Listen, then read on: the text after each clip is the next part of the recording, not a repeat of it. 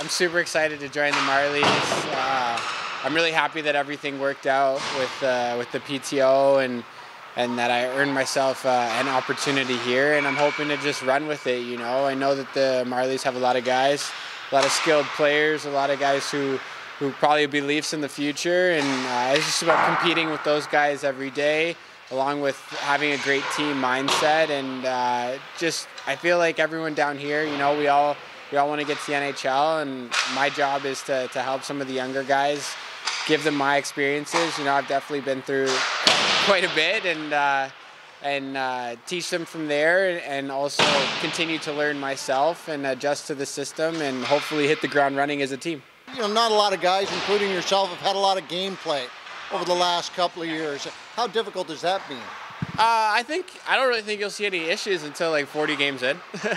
Then I think guys you might see a little wear and tear, but I mean, most of us are relatively young, so I'm hoping that we bounce back and that we're fine. I think it's going to be the mental side more than the physical, to be honest. You know, COVID has been a different kind of grind for athletes in general, and I think getting back to the season and the routine is definitely going to be different, and learning how to manage yourself in this, you know, new world that we're living in, sort of.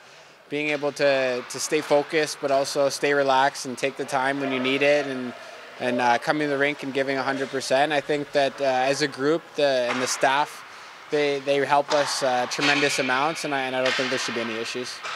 You talk about the support, you're giving some of these young guys some support over the course of this season. What kind of support have you been given from this team and from the staff and from some of the other players?